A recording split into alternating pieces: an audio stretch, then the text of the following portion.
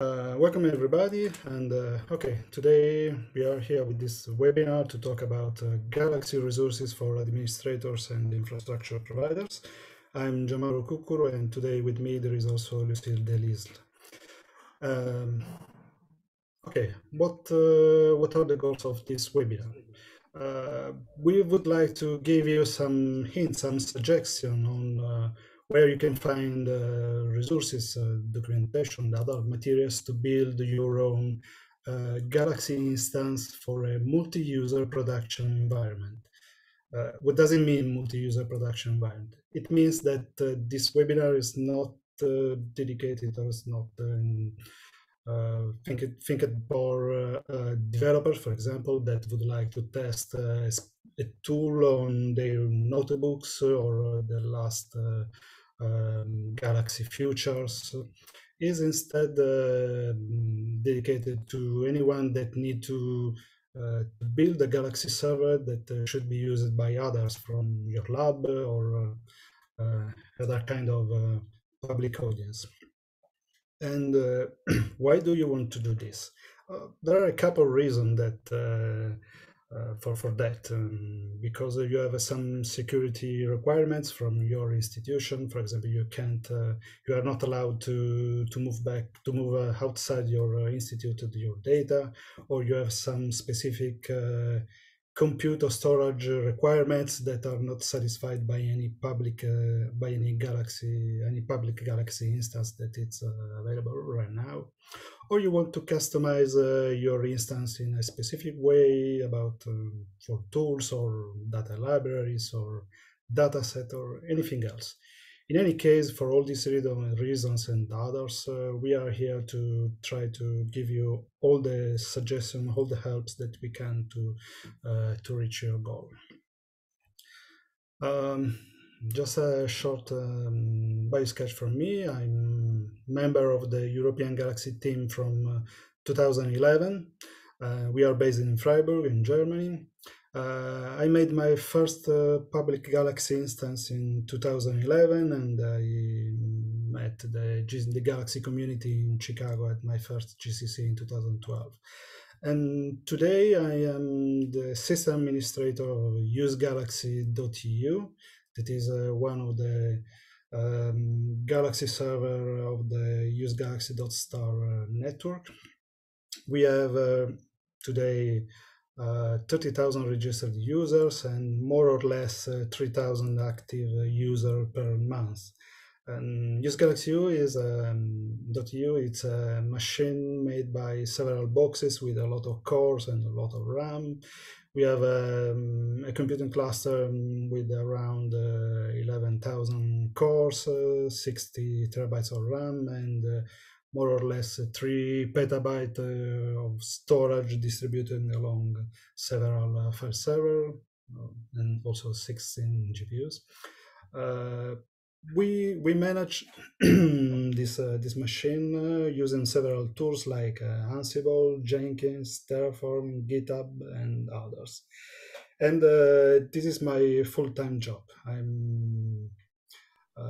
I work all the day to maintain, to update, to fix all the issues that are on usegalaxy.eu. But I'm not alone. There are also other contributions from the other team members, and also the users can contribute to modify in some way usegalaxy.eu, because anyone can, if find something wrong on our configuration, on our setup, can simply open a pull request on our GitHub repository, and after we review that pull request, if it's fine for us, we can merge it, and that way everyone can contribute to it. As I told you today, with me there is Lucille. Lucille, if you want to introduce yourself. Yeah, so hi, I'm Lucille Delisle, and I'm a postdoc in the Needable Lab at EPFL, so Lausanne in Switzerland. And in fact, I met the Galaxy community for the first time in 2019, and I fell in love with the community. I'm responsible for a really small private Galaxy instance. So of course, if you compare to Miro, it's really, really small. So we have just 10 users and it's just for my lab. So we know each other very well. We can go next door to say, hey, you're taking my space. We have 32 CPUs, 380 giga of RAM, and 16 terabytes. I would say that it takes me roughly 10% of my time, so one half time a week. Of course, it depends of periods. So I was doing it mainly manually, so with the graphical interface. And then I decided that I should probably move to a more automatic way to deal with that. So I assisted to the admin training in 2020. And in March this year, I decided to reinstall my instance from scratch. So I literally erased the workstation and started keeping all the old histories, but with a fresh new Galaxy. So I will be able to maybe answer some of your questions and tell about my experience. Perfect. Thank you, Lucille. And okay, before I start really with the presentation, I had another introductory slide about some links that are in the slides. And I want to summarize them here because so I don't need to read every time the URL in the slides. So the first link will be about the Galaxy Community Hub. That it's a website where you can find all the details, all the notes, all the links that regard anything about the Galaxy community. Probably there you don't have any specific detail of the future of Galaxy or something else that you would like to know, but for sure you find there a link that points to the right web page. Then we have the Galaxy documentation website. That it's the documentation that is available with the Galaxy source code and is offered through this website with a really nice read the docs-like interface. Then we have we have also the Galaxy Training Network website. It's the website where the Galaxy community collect all the training material produced by the community everywhere at any time. And then we use also some links from the GitHub repository of the Galaxy project. And we will offer you some real example of use Galaxy U from our GitHub repository. Okay, so here in the Community Hub, the first page that I suggest you to visit if you are starting to think about how to create your own Galaxy server. There is the directory that lists all the platforms where you can use or deploy your own Galaxy server. And here there is a list with all the public available Galaxy servers. And probably you can try to look in this directory if you have any system administrator close to you to try to contact him to help you during your journey. There is also another table with some academic cloud solution and some commercial cloud solution where you can deploy your Galaxy server. About the academic, I don't know all of them, but for sure I know that GNAP in Canada and Laniakia in Italy can offer you a way to have your own private instance in their cloud, and you can manage and use with your group, with your lab in some easy way. Otherwise, if you want to go completely virtual, there are also some Docker images or some virtual images that you can use to instantiate a virtual machine with a Galaxy server app ready to go. Again, in the same page, there is another table that can give you some guidelines on how to choose the proper platform for you. There are some options here, and you can try to see if your idea fit with the suggestions that are in this table or not, and so you can change your mind or completely ignore this table. But in any case, I think it's useful to have a look to this web page. Okay, so now you know where you want to deploy your Galaxy. Now you need to get the Galaxy code. So there is another page in the Community Hub that explain how to do this and some easy way. You just need to clone a GitHub repository in your server or where you want, and just start a bash script. In a couple of minutes, you have a Galaxy server up and running and ready to be used. But this server is still are using some default values that are okay if you want just to try Galaxy, but are not fine if you want to have a production environment. So you need to customize your instance, and for sure you need to have a look at what are the configuration file of Galaxy. And here in the documentation website, you can find an admin section, and we are in the Galaxy configurations subsection, where are described all the Galaxy configuration file. The most commonly modified files are the galaxy.yam or toolconf or data-type-conf or job-conf file, and they are in at least two different formats. There are some YAML file, but also XML file. And also you can find here all the others files.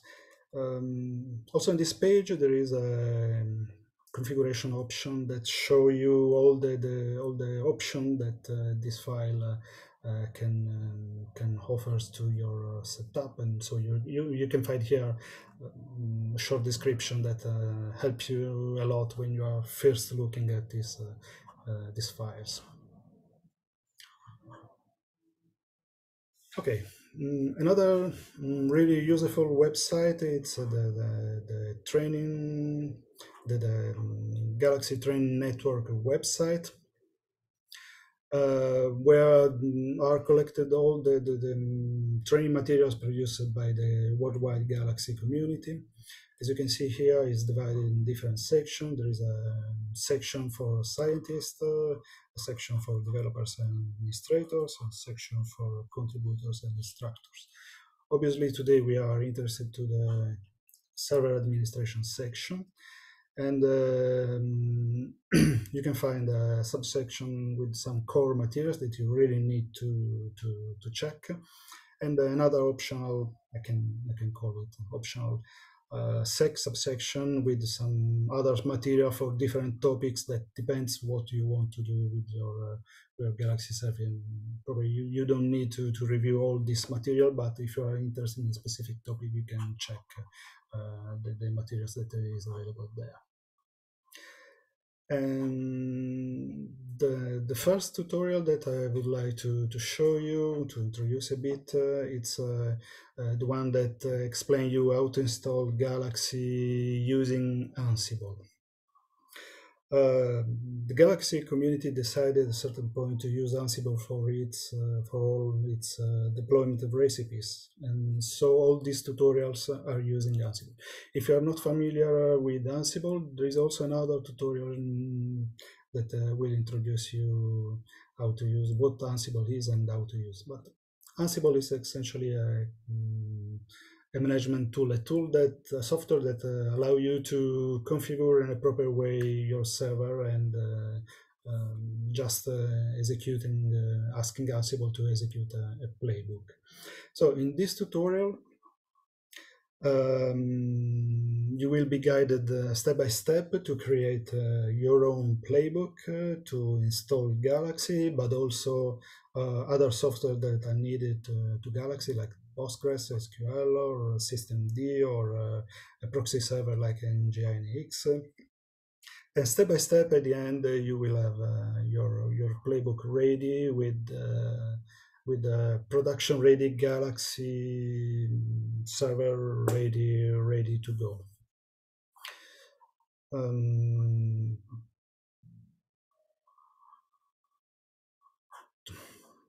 Okay, that's one of the first examples that I want to show you. It's the playbook that we are using to deploy usegalaxy.eu on our infrastructure. It's available through our GitHub repository, our GitHub organization into this repository.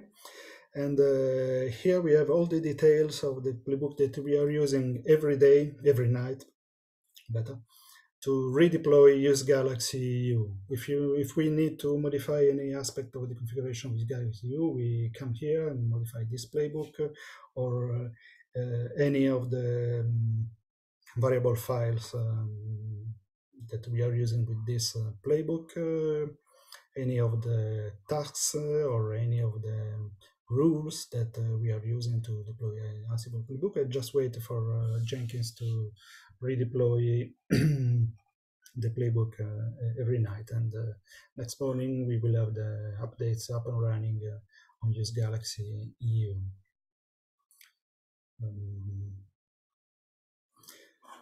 Okay, so after using the playbook made following the tutorial, you have a production environment, the Galaxy production environment, Galaxy installed in a production environment, and I think you can review also this page that describes in very fine detail what does it mean have a production environment, what you really need to know to have your Galaxy server configured in a proper way to sustain a lot of users using it. For example, here you can find described how to move from the default SQLite database to a Postgres server, or how to use how to put a proxy server in front of your Galaxy server, or that it's a really important one, the most important aspect from my point of view of a production environment. Move away to run all your tools locally, and instead start to use a cluster, or at least a job scheduler. And that's exactly what you can find in this webpage of the documentation website, how to connect your Galaxy to a compute cluster. Galaxy can use a lot of different job schedulers like Turkey, PBS, or HT-Condor, the one used by Galaxy U, or Slarm, used by usegalaxy.org or usegalaxy Australia, and several others. And we have also another tutorial that describes you how to connect a Slarm cluster to your Galaxy server. In this case, the tutorial will use Slarm. And what is interesting from my point of view of this tutorial, that you are updating the playbook created with the previous tutorial. So you have start with the first tutorial to create your playbook, and then following the other tutorials, so you simply add new tasks, new rules to the same playbook to improve, to update your Galaxy setup. And okay, now that you have your Galaxy server up and running, you have a cluster where you can submit your job. You want to map, to create a map, to tell Galaxy how should map the jobs to a specific destination. So you want to specify, for example, for a specific tool, how many cores should be used, how many RAMs should be reserved on the working nodes. And other details of this kind. And yeah, you can do it easily Galaxy have several ways to do this. You can do it in a static way, so it doesn't mean that you simply need to modify a configuration file where you need to put all these details. I want to use this tool with this amount of cores and should be executed in this destination, but it's a static way to describe this kind of map. But you can do also in a dynamic way. That means that all the details are refined, are evaluated at a runtime. For example, because you want to use a different value if you have a group for a group of users, or if your input data are of certain sites, or any other idea of this kind. And you can do it easily using the dynamic tool destination tool that Galaxy offers to you. That is just a kind of YAML file that you need to prepare with all the details of your jobs and destination. Or you can also use in a Python function. So that means you can write your Python code and Galaxy will evaluate that code before to send your jobs to the schedulers. And again, we have here a tutorial in the GTM website where you can find an example for all this opportunity that you have to create your map. And as an example here, we have the jobs dispatcher that we are using with Galaxy. It's a Python code available through our GitHub repository. Every job that is executed on usegalaxy.eu will be managed by sorting at, that it's the name of this tool. And it uses two YAML files. One YAML file to describe the destination. So here you can see we have a label, we have some general info that describe if this destination is remote or not, which are the limits on that destination. If you can use a maximum amount of 16 core and 31 gigabyte of RAM. You can specify some environmental variables if you need it, and there are the parameters for specific parameters for the schedule. And we have a lot of different destinations. And then there is another YAML file specific for the tool. So here you can see for data fetch tool, we are specifying that we want to execute it with 1 core, 0.3 gigabytes of RAM, no GPUs. We want to use the Condor. We are specifying the temp, environment temp variables, and we are adding some specific parameters for this tool to the job scheduler configuration, and so on and so far for all the tools that are needed a specific configuration. And once again, it's available through our GitHub repository. So it's we are using HT Condor and use Galaxy U, but I think you can easily modify sorting at to if you are using a different job scheduler.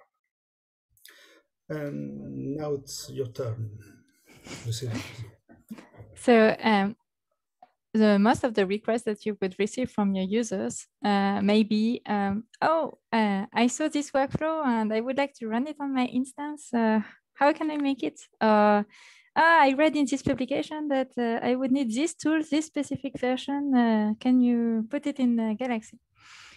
So there are multiple ways to deal with tool management. The easiest and the first way I would say that I was doing is to use the admin webpage. So on your Galaxy instance, you have an admin tab, and here you can deal with the tool management. But this is catastrophic for reproducibility because then you don't know what you installed, what you did not install. And also it's very tedious to do. So I really encourage you to do some more automatization. So just I provide the link on how to use this interface, but yeah, I would recommend to use a more automate way. So the other way to use it is to use ephemeris. Mauro, can you switch the slide, please? So ephemeris is a Python script, a Python library, and a bunch of scripts to get the list of tools from a workflow file, but also to interact with your Galaxy instance and to install tools, for example. So I provide the link for the ephemeris documentation, but there is also a Galaxy training material for how to use ephemeris and how to manage your tool installation with it. If you want even more automatization, there is a playbook that is available, so you can use Ansible to run ephemeris for you. So what you need is to create a YAML file with the list of all the tools you want to install. And if you want different versions for the tool, you can specify all the versions. I provide here the link for the GitHub repository with all the tools that are installed on usegalaxy.eu. So this is a bunch of YAML files for the different topics of biology. And this is a good example with a huge YAML file, I have to say. But this is good because they use GitHub this way. If a user wants to add a new tool or change the version of a tool, it can just do a pull request, and then the pull requests are reviewed. And because usegalaxy.eu is highly automated, they use Jenkins to install the tools every week based on this list of tools. And there is a training material also that would explain you how to use Jenkins to automate most of the tasks you need, and in particular the tool management. So the tool, in fact, can be installed through thanks to the toolshed, which is a repository with all the tools. So there are different levels of the tool. So the first one is a wrapper. So this is a web page that you will see, and with the form to set all the parameters, the input that you want. But behind this, there is all the dependency issues. A long time ago, there were tools that were in fact the dependencies for the tools. So this is, if you look at old tools, you can see that there are some package, blah, blah, blah. And these were in fact just dependencies for other tools.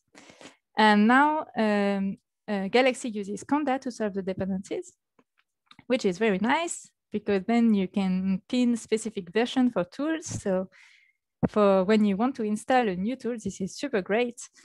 If you're not familiar with Conda and you want to administrate the Galaxy, I think you would need to read the slides that are part of the training material that describe how Conda is used in the framework of Galaxy. And I would like to share my experience on this, which is that when you want to install new tools, this is super great and it works super nice. However, when you want to install old tools, sometimes you will face some issues. And I told you that in March, I installed from scratch my instance, and it took me 1 day with Ansible to install Galaxy. And then it took me 2 days to solve the dependencies of all tools. Because, for example, you want to install a mapper that would require another software, but the software, of course, upgraded, and nobody thought that it would break the compatibility. So you need to manually go to the Conda environment, fix some stuff. So yeah, you may face this type of issues if you administrate a Galaxy. So it's good to know that behind the tools, there is Conda. Another part of the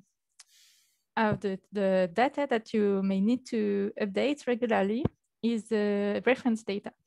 So when you use, I would talk about genomics because this is a field I know the most, but I'm quite sure that there are also some databases that are needed for other subjects. but so in genomics, you need to map your data to reference genomes. For example, if you want to do something on mouse or on chicken, and you have different versions of the genome, and the mapper, so the different tools would require to build an index. This is very long to build an index. So you try to build it once, store it, and then say to Galaxy, this is here, so each time you need it, you can go there. So there are multiple ways to deal with this local data. So first of all, you need to use data managers, which are tools that will build the reference data. So like for the tools management, you can use the Galaxy website. I mean, the web page of your Galaxy instance, but again, I would not recommend to use it. And ephemeris is again your solution. So similarly, for the tool managing, you can use ephemeris to deal with the reference data. An idea that came from Nate from usegalaxy.org is super great, is that building the indices is very long. So when I did my Galaxy installation, it took me 3 days to build all the reference. And it's a bit stupid because most of people use the same genomes. So most of people would use the same reference data. And the idea of Nate was that, in fact, we should provide the references for the genomes that are commonly used by the community. And then we share it in read-only to anyone that wants to use it. And so I share with you the link with the interview of Nate that explained how he came to this idea. And so his idea is to use the CVMFS. So it's a file system developed by the CERN that is read-only. But so the idea is that you have the data, you put the data in one place, then you copy it to big centers everywhere in the world. And then each Galaxy instance can connect to this Stratum 1 and get the data. And if one is failing, then you can use the other one.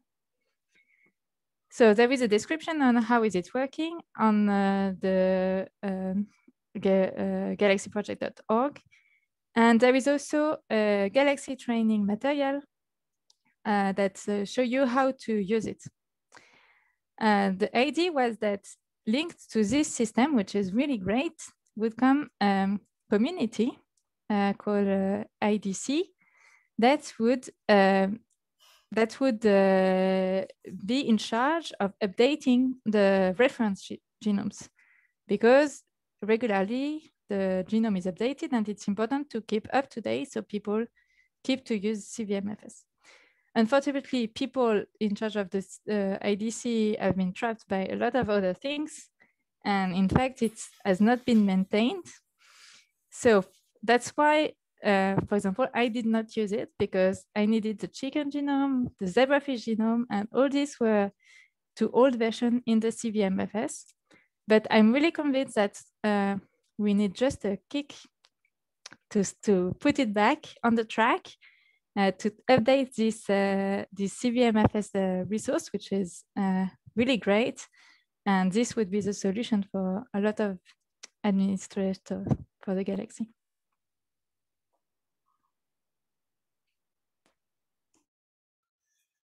Okay, thank you, Lucille. Okay, so where we are, you have your Galaxy server up and running, your cluster, you have tools, you have reference data, you are starting to running a lot of jobs, and you are starting to collect a lot of data. And so your next issue will be, how can I expand my storage? For sure, if you are not choose the right size for your storage system, at a certain point you will need to update it. Galaxy has a built-in data virtualization technology called Galaxy Object Store that It's a kind of abstract layer that decouple Galaxy business logic from the details of the media that we are using. In this way, it makes possible to store data on a lot of different kind of media, from local storage, a single hard disk with a single file system, to cloud-based solutions.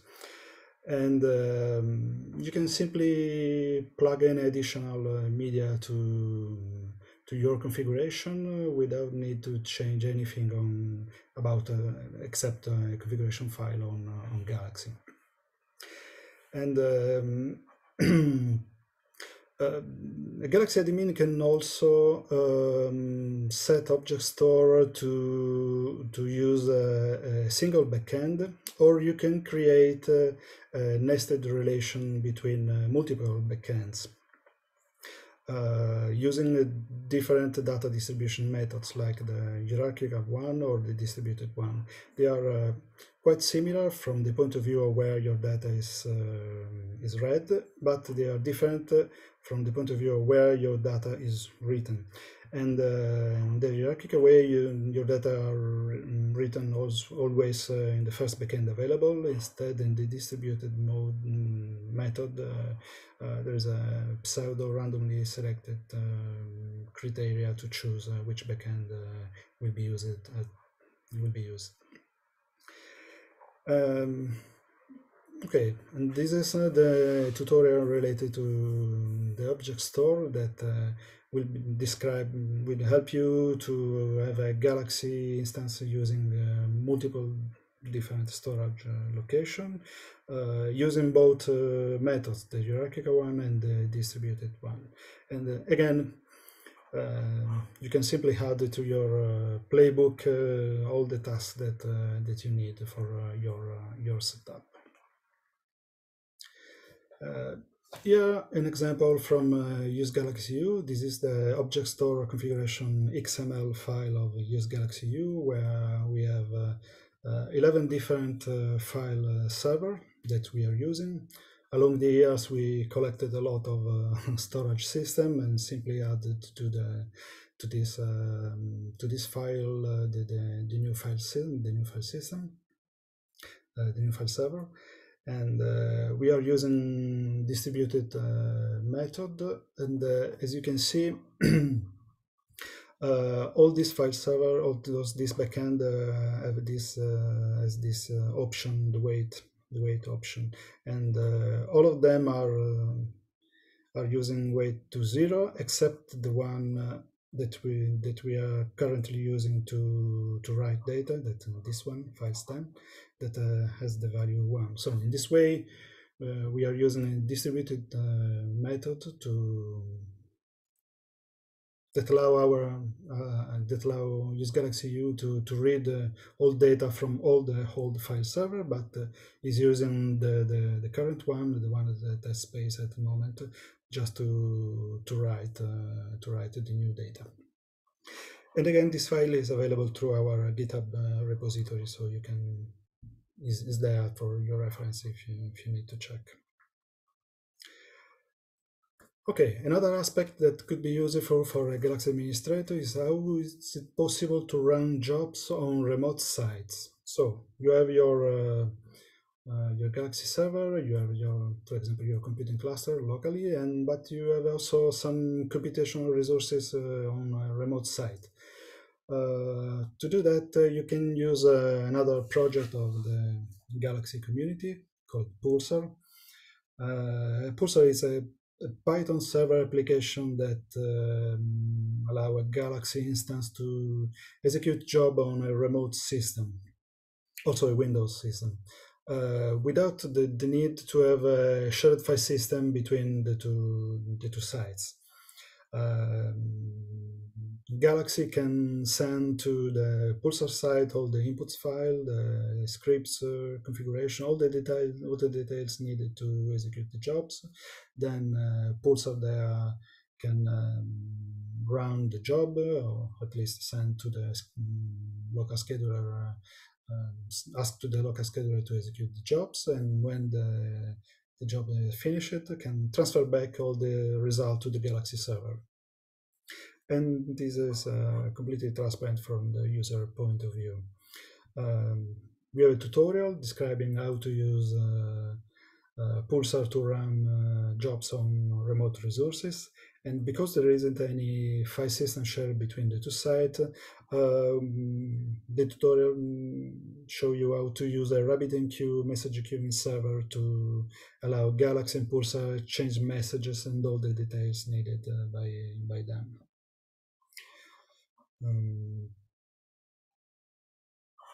Okay, we are using on production Pulsar.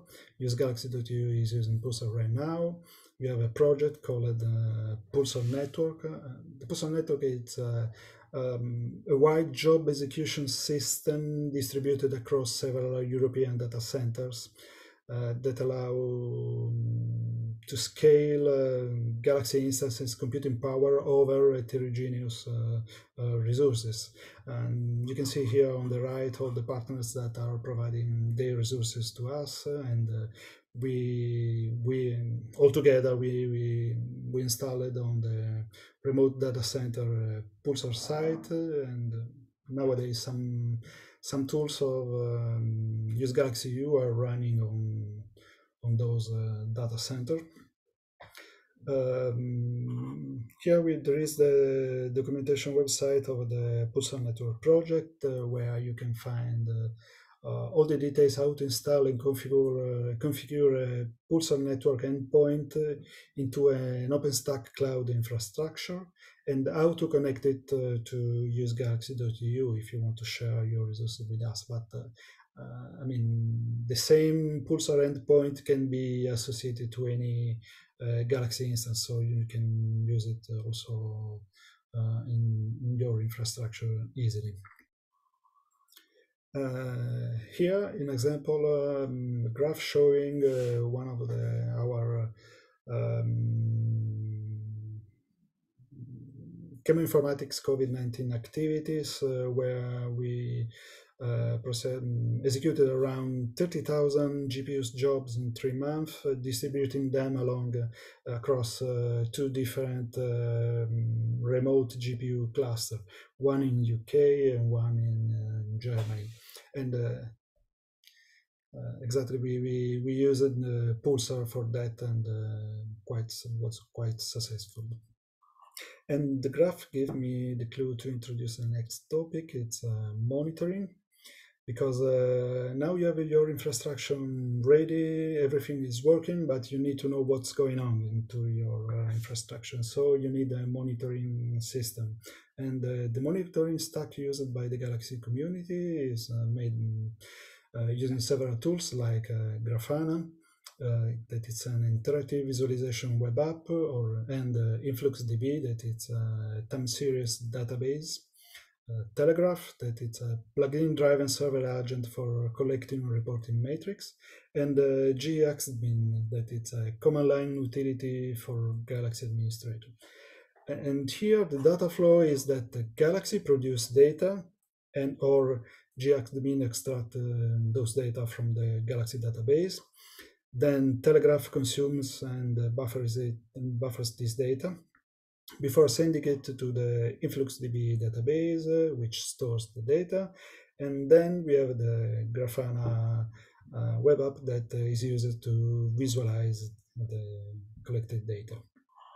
And there is a tutorial that can explain to you how to set up InfluxDB, Telegraph, Grafana, and how to add all the details to your play to have probably a new playbook to create your monitoring infrastructure.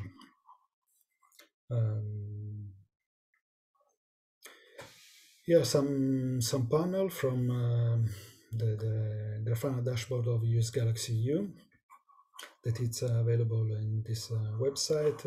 I mean, you can see the first graph, it's showing the number of jobs that are running on Condor or that are waiting in the queue. We have instead here the second one, the load of the Galaxy server, or the third one, the number of jobs waiting in the Galaxy queue to be to be sent to the job scheduler. Or we can have a different dashboard showing some disk matrix of several servers of the usegalaxy.eu infrastructure.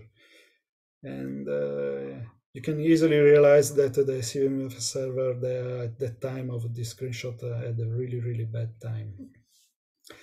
In any case, if you are curious to know what's going on into usegalaxy.eu at the moment, you can simply click on this link and you will have all the details about the jobs, about how many users are on usegalaxy.eu, how many which is the situation of all the servers that are part of our infrastructure. Okay, I think yes. The last topic of this webinar, it's about user authentication. So Galaxy supports anonymous users, so users that can use your Galaxy instance without providing any authentication, any details. But using Galaxy in this way is not convenient because you are losing a lot of benefit of the Galaxy feature. You can save your data, you can save your history, you can save your workflows and other things like that. You can. So it's better from the point of view user to be able to create an account on your Galaxy server and store all the details of the activities using that account. And Galaxy offers different methods to create a user account. You can use the built-in mechanism of Galaxy that store local username and password in the Galaxy database. Or you can use you can leverage the OpenID Connect protocol. So in this way, a user can log in Galaxy using an identity that has been created on another infrastructure, another authentication and authorization infrastructure, like the one that Elixir can offer you. And this is exactly what is described in this page of the Galaxy community, the community hub. Here you can find all the details how you can register your server to the Elixir AI infrastructure, and how you can update, you can modify the Galaxy configuration to use that infrastructure. Or we have also this tutorial that describe you how Galaxy can delegate authentication to an external authentication system like an LDAP server or a PAM module or a proxy server like Nginx or Apache. And with all this method in place, you can choose which better fits with your community, with your group, and simply follow the instruction in these links, and it will be really easy for you to set up your Galaxy server in the proper way for your users. Okay. So, if you reviewed all the materials that we provided to you and you still have some question or you struggle to find a solution to your issue, you can still use the Pan-Galactic search web form available in the community hub at this address, this URL. That's Google custom engine that allow you to search across all the Galaxy websites. Or you can use one of the GitHub channels that we have. We have a Galaxy admin channels where you can find a lot of Galaxy administrators, and they are really friendly, so please be free to ask anything that you need there. Or we have also Galaxy Dev channels that is mostly dedicated to question about Galaxy code or Galaxy futures. If your question doesn't fit on any of the two previous channel, you can use the general Galaxy Topics channel that it's free to any kind of question related to Galaxy. This year, before GCC, there is a training week that has also an admin track. So this could be the right moment to meet a lot of Galaxy administrators, so that would like to be a Galaxy administrator.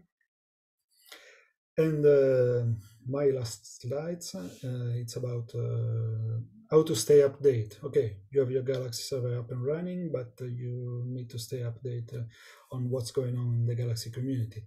So for sure, I strongly suggest you to participate to the annual meeting, the annual Galaxy conference meeting. There is also an admin training section and an admin training event every year. And here in this page of the Community Hub, you can find all the past GCC events with all the materials, all the slides, all the videos, all the PDF. And inside here, you can find the details of the admin training events. I strongly suggest to take a look also to the GTM website day by day to see all the updates that are collected there. And there are also some several Galaxy mailing lists, and I would like to highlight the fact that there is one dedicated to public servers that is used mainly to communicate security issues, security concern, any security problem are distributed through this mailing list, probably also through the GitHub channel, but also through the mailing list. So could be a good idea to subscribe that mailing list. I think it's all from my side. Lucille, Clemens, if you want to add something or correct me in any way. It's fine, thank you. Thank you. There's no way I'm correcting you guys. No way. Okay. Okay. Thank you, Mauro, and excuse me, Lucille. That was great. We had a whole bunch of questions. 5 of them have been answered by busybodies like myself and Bjorn already. But we have 3 Yeah, we have 3 outstanding. Let's see. I'm going to take the let's see, one from Christoph first, which is, how do Pulsar and Slurm live together? Oh, it's quite easy. I mean, I'm not a Slurm guy. I'm not using Slurm for the moment, at least. But in the Pulsar network, we use it a lot, HT Condor. And because from the point of view of Pulsar and also from the point of view of Galaxy, it doesn't matter if you're using Slurm or HT Condor. It's quite easy. Just a matter to check in the let me see if I found easily the web page. Yeah, here. Just to check here, which is the job scheduler that you want to use, and check what you need to change in the configuration. It's easy. From the point of view of Galaxy Pulsar, it doesn't matter if you want to use Condor, Slurm, or any other job runner. Thank you, Mauro. Let's see. It's approaching the end of the hour. We still have a couple minutes left, but I'm going to go over the hour. I'm going to keep asking questions until we're done or until you guys need to leave. But just to make sure I get everything done in the hour, thank you very much for presenting. Okay, I'll say this again at the end because, you know, this is, I really mean it double. So thank you for presenting, and thank everyone for being here and asking great questions. The recording will be available on the website hopefully later today. The slides are already available on the website. So thank you very much. Okay, I'm going to move on to the next question from Peter Van, oh, I always pronounce your name wrong, Van Hoosden, who says, use Galaxy EU runs in a cloud environment, OpenStack, I think. Are you using a file system based object store, or are you using the OpenStack object storage, Swift? Okay, Yes, use Galaxy U. It's an hybrid machine from that point of view because we are using real physical servers for the Galaxy instance. So Galaxy itself, it's running in a real physical server, but instead all the computing cluster it's on the cloud.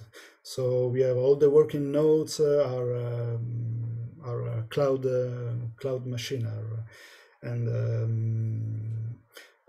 for the file server, at the moment, no, we are not using. If I'm, let me think. No, for the moment, we are not using any OpenStack storage solution, except for the root file system of the working nodes. They are distributed through OpenStack, but the working nodes, the Galaxy servers are using the same storage, the same shared storage through really huge storage system. So OpenStack it's used only to create the working nodes of our computing cluster, and I'm pretty satisfied to use OpenStack because it's quite easy to change the configuration of your clusters or your computing cluster in an easy way. You just need to create a new image, deploy into the OpenStack, and run the script that recreate all the working nodes. So we are happy with that. Thank you, Mauro.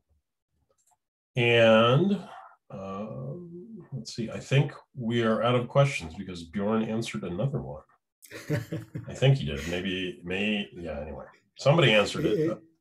It's too fast, Bjorn. Yes. So there are a whole bunch of answered questions in the Q&A tab, if you're curious about those too. Let's see. So we are at the hour and we are out of questions. So that worked out really well. I'm going to do it anyway. Thank you again for presenting. So you're welcome. Probably, David, you can